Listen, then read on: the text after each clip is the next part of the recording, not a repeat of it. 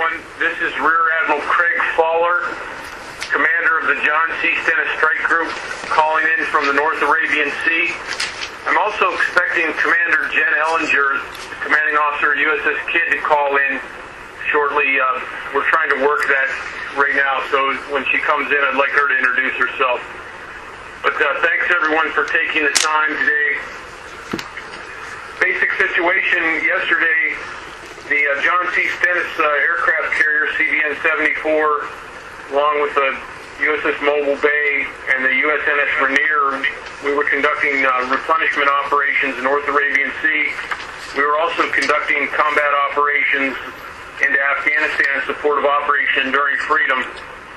While doing those two events simultaneously, we received a distress call aboard the carrier that we heard over bridge-to-bridge radio from the motor vessel Sunshine. We quickly determined motor vessel was in our vicinity. We sent over a helicopter and observed a skiff making approach on that motor vessel.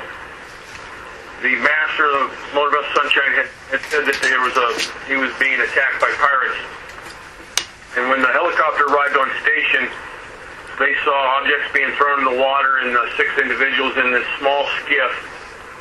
Picture a small little fishing boat, not more than about 15 feet long. They threw over some objects in the water we suspected were RPGs and rifles. And then surrendered at the site of the helicopter. We sent the Mobile Bay over.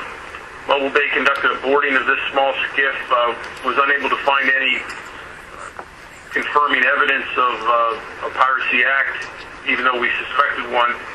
So we we released the skiff and we followed it from a distance by air to the mothership. Because it's, picture a small fishing boat operating 70 miles from sea. The story didn't make any sense. They told us they were out there for fun, but 75 miles out in the open ocean, we didn't think so. Followed it to a large fishing dhow, Iranian flag dhow, with a helicopter overhead, and we vectored in the USS Kidd, another ship that is operating with us out here in the area.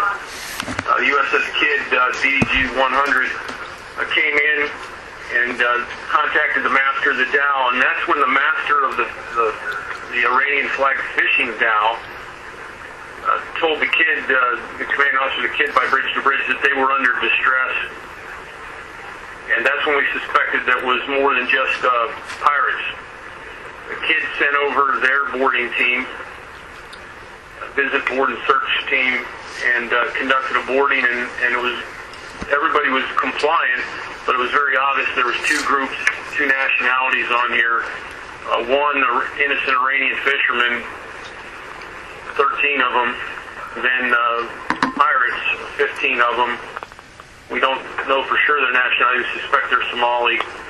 And we separated the 2. We conducted some interviews, and that's all still a work in progress as we collect evidence on the pirates and await their prosecution. So it was a great team effort.